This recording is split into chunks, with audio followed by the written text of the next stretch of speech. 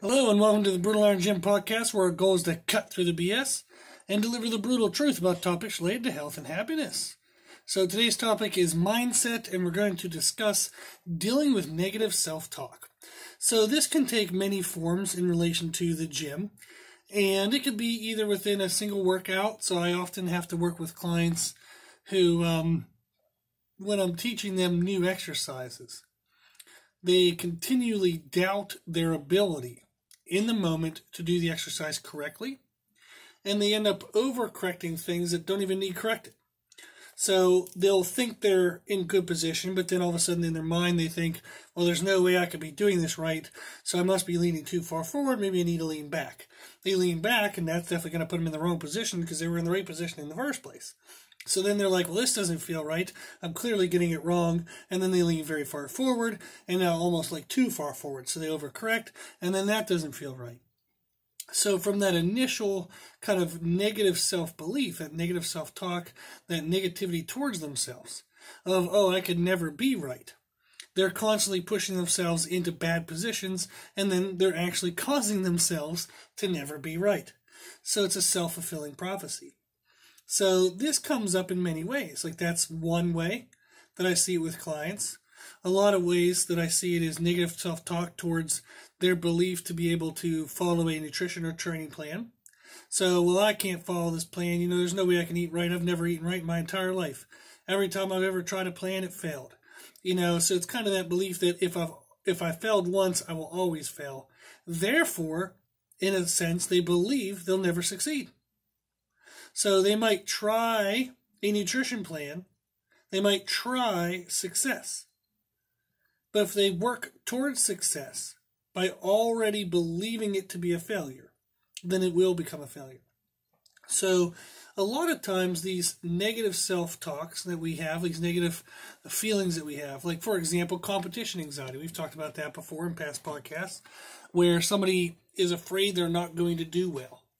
They start acting nervously, they start doing things different in some way to compensate or address that fear.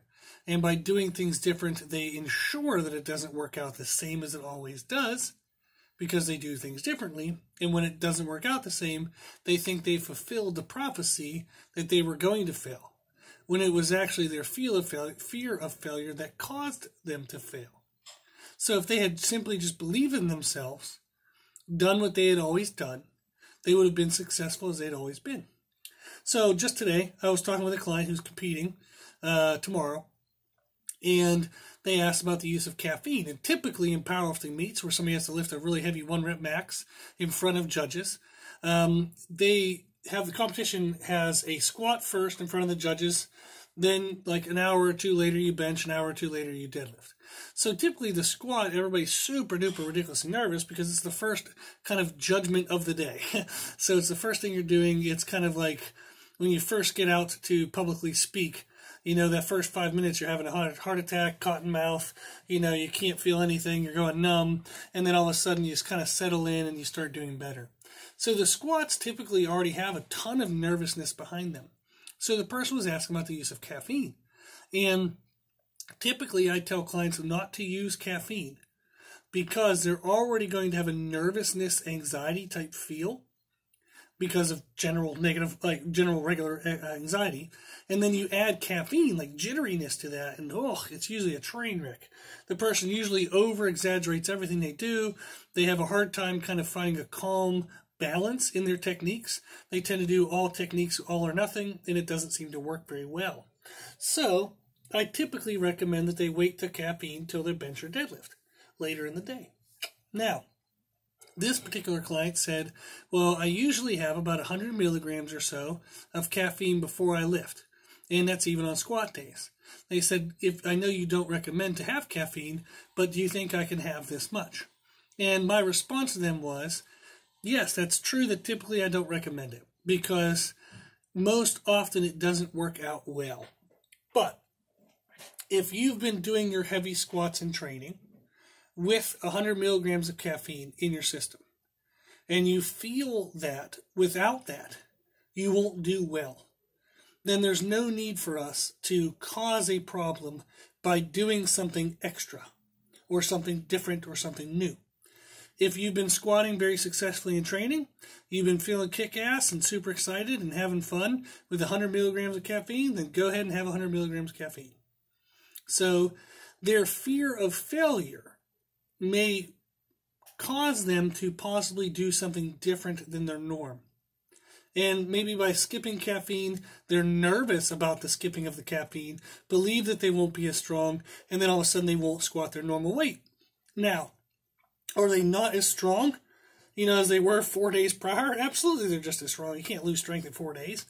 But their belief of that strength not being there may cause them to mess up.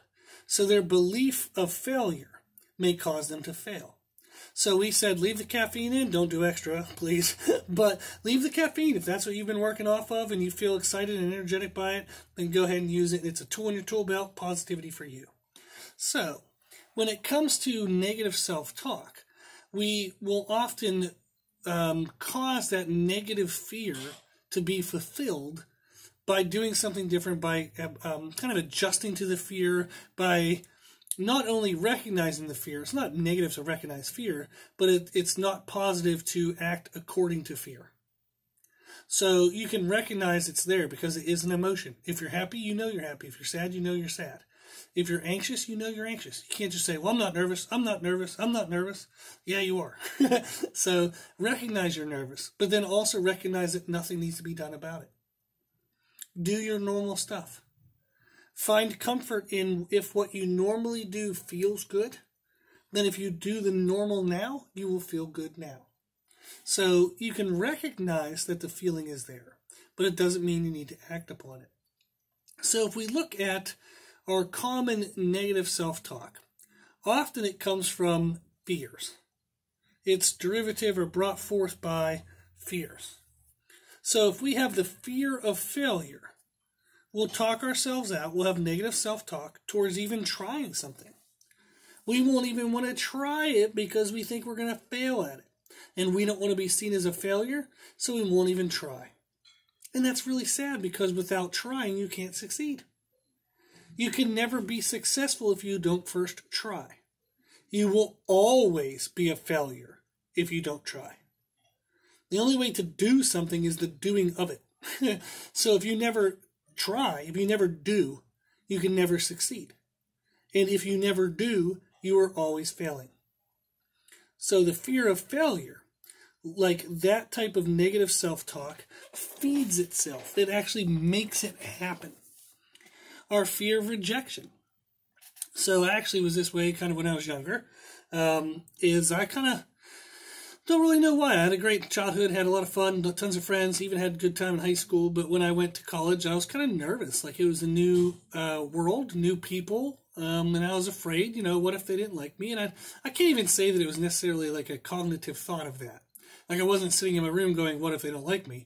It's just you have this anxiousness, this nervousness that you can't really maybe explain when around new people.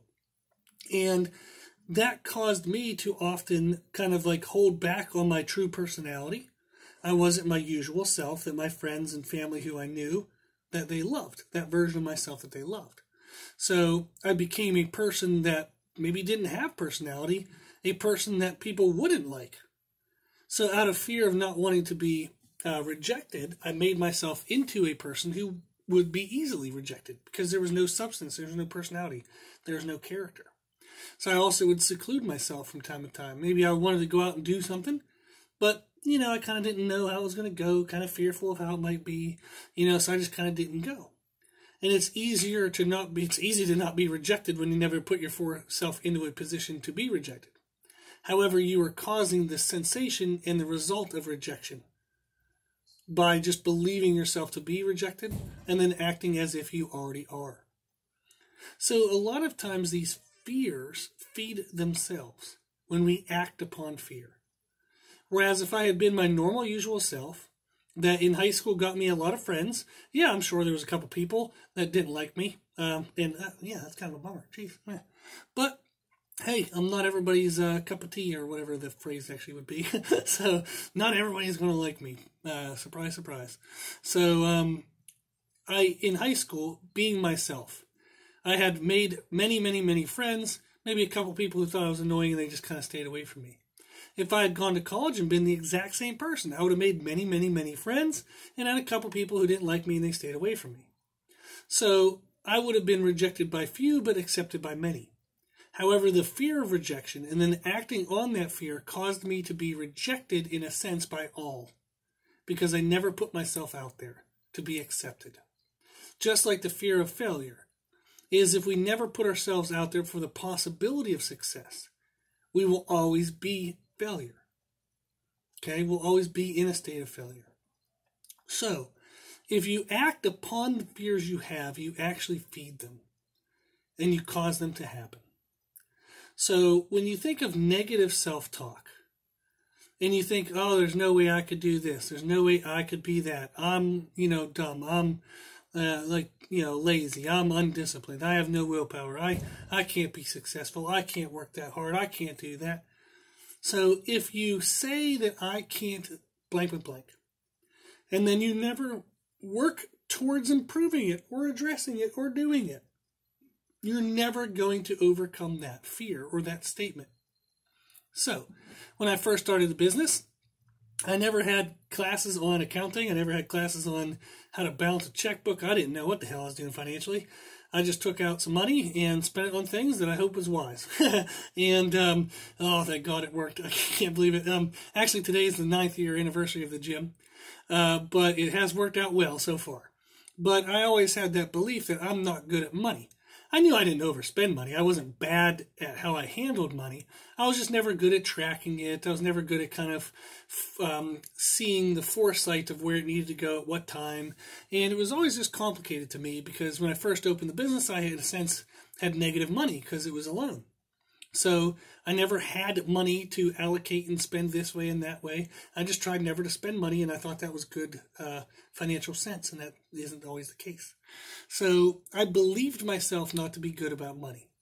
So therefore, anytime something challenging came up with money, I'm like, oh, I'm no good at this stuff. I'm just going to work around it, or I'm going to find a way through it, or I'm going to avoid it.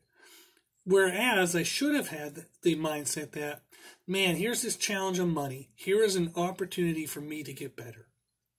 So if I have the negative self-talk of I am never good at blank, and when blank comes along, if I skirt around it, if I avoid it, if I kind of, sheepishly shy away from it, then yes, I'm never going to be good at it. The only way to get good at something is to practice it. If I want to get good at the guitar, I got to practice the guitar. If I want to get good at squats, I got to practice squats. You have to practice your fears. You have to practice your failures.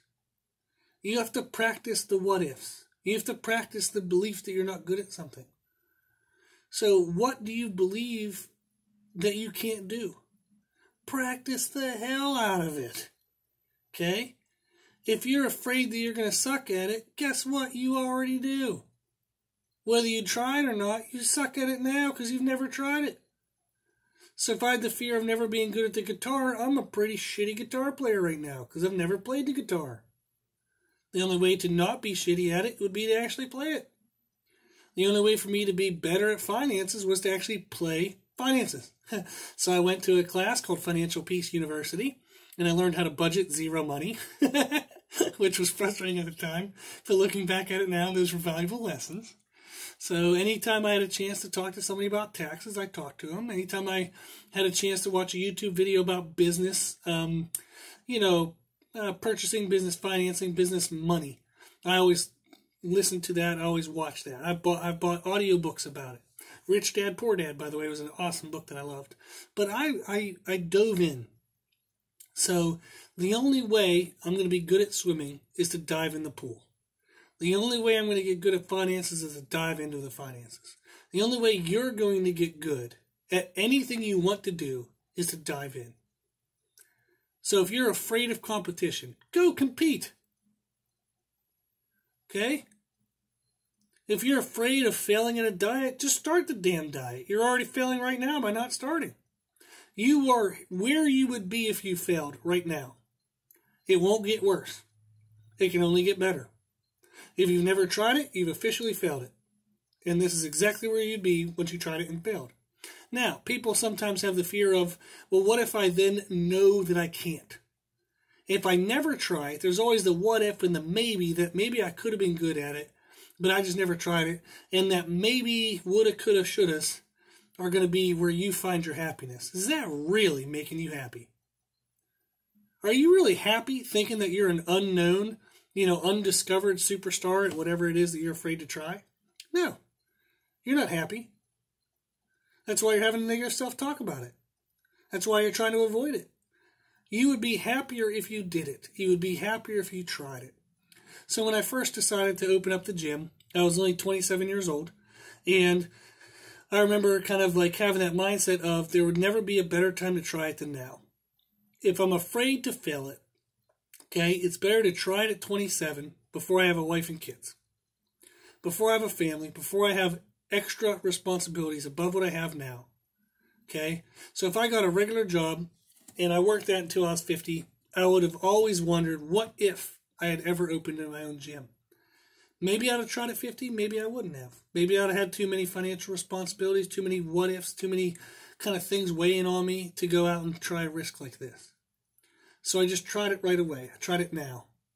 And thank God it's worked out. So it's only because of God it's worked out. But it was diving in. It was going after it. So trying actions towards it is what helps. So often our negative self-talk is built on what-ifs and magnifications of bullshit kind of small percentage possibilities. So if something has a 1% possibility to happen, we tend to think it's going to be the 100%. We almost think it's going to definitely happen. So the key to dealing with negative self-talk is to stick to facts. What's actually true? Okay? If you've never tried it, aren't you just as likely to be successful at it as you would be to fail at it? Where does anyone who has ever been good at it start? They all start where you are now. Everyone who's ever been good at something started without ever doing it before. They practiced, they got better. Maybe they got better faster than others. Maybe some people tried it and they failed and turned out it wasn't the best thing for them. Okay, maybe they found a different passion on the path to that first passion. But your life will not change if you don't put effort towards change. If you want something to improve, do efforts towards improvement. Yeah, it might not work, and you might be right where you are now. But you are here, right now, where you are now. Why not try for something different? So, stick to facts. What can you do? What can you do? What's true? So if you're fearful of something and it's only like a 1 out of a million chance, recognize that it's a 1 out of a million. Okay? It's probably not going to happen. If it does happen, well, that's shit luck anyhow then. You probably couldn't have done anything about it. And stick to the present. If you failed in the past, recognize that means that you are aware that was failure. So, for example, if you tried a certain approach, you know that approach is no longer good. Okay, it didn't work. You are now smarter this time around. You at least know not to try that again. So past mistakes are lessons learned. You're actually smarter now. You are more well-equipped now than you have ever been.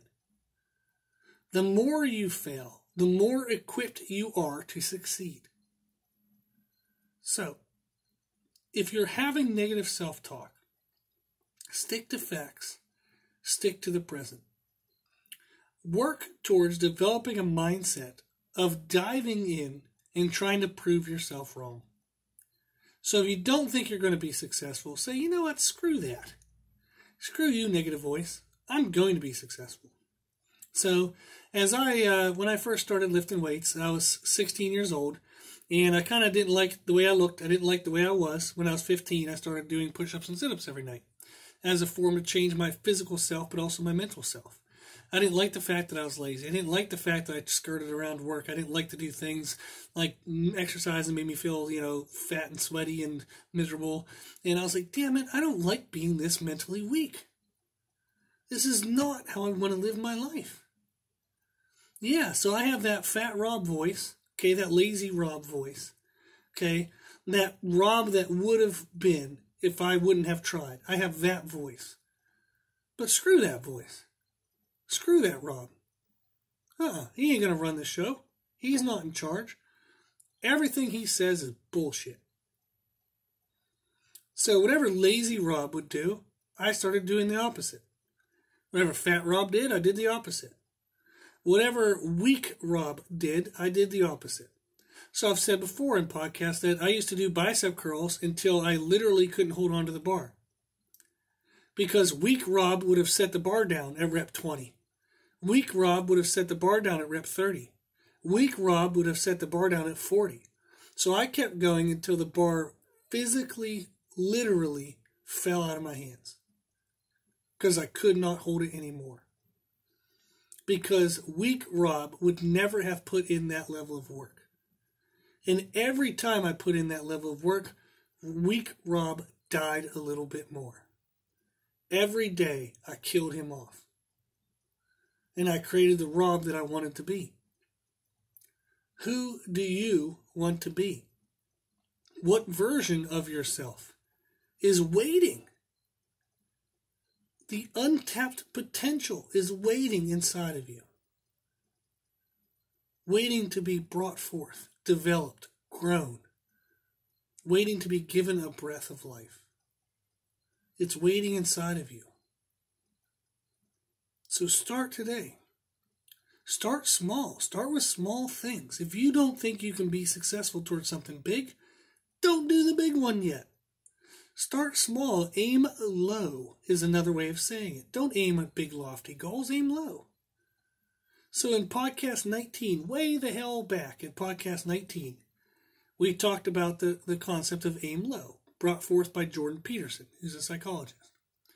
And it's a great, great concept. Don't try to be successful at big things on the first day. Okay? You can't get a high school diploma the first day of kindergarten. Okay? You got to take it in steps. You got to aim low. Be good at the almost meaningless things. Be good at the small things so you can then be good at the big things. It's only that we get to the top of a mountain by taking one step at a time. You can't step from the bottom to the top in one go. It's step after step, slide, trip, fall, gather yourself, step after step, slide, trip, fall, gather yourself, step after step. It's over and over, proving yourself wrong, proving that negative self wrong every day. Take small steps, aim low, just get momentum. Build momentum towards something positive to then live in the positive. Okay? So go listen to podcast number 19, titled Mindset Aim Low. It'll give you some ideas on how to start. Okay? Build momentum. Prove your lazy self wrong every day. Prove that negative self wrong every day. Okay? You can even track your days of success. I do that on my phone. I have 6 goals that I track every day. And I track whether I do them every single day. Now, I don't get them right every day. I picked really hard freaking goals because I wanted big changes. I didn't want to see fluffy bullshit numbers that looked great and just made me feel good, but didn't change my life. I pick stuff that's hard. And I try every day to do it, because if I try every day and I only miss 1 or 2 days of the week, that's still a pretty damn successful week. So I track it so I can see over time if I'm 90% successful, 80% successful, 70% successful. So you might feel like a total failure, but you look at your chart and you say, hey, you know what? I'm getting it right 50% of the time. I'm as successful as I am at failing. Okay? Maybe I can get that 50 to 55%. Maybe I can get to 60. So track your efforts. Start small. Do something every day. Okay? Climb the mountain one step at a time. You can be successful. You do not have to live in negative self-talk. Whatever you believe, whatever those negative voices are saying, okay, prove them wrong. Do something small every day. Don't act on the fear. Don't feed the fear. Do things of positivity and success. Cool. Okay, if you need any kind of motivation, if you need any kind of support, please reach out. Our email is brutalirongym@gmail.com. We will always be here to help. So if you're having negative self-talk on anything, whether it's body image, whether you think you'll be successful at nutrition or training plan, whether you think you'll be successful at a competition, anything at all that you're having negative self-talk on, send us an email to brutalironjim@gmail.com. Tell us what your worries are, and we'll help you out. Okay? Cool. If you like the podcast, please share it with family and friends. The more people we help, the happier the world will be. Also, if you like this information, you can find more from us on Instagram, Facebook, and Twitter at Brutal Iron Gym. And if you have any questions, feedback, or suggestions, we'd love to hear from you. The podcast is for you, so we want to know what you want to learn about. You can tell us at our email, brutalironjim@gmail.com. As always, I hope this was helpful, and thank you for listening. And thank you for watching.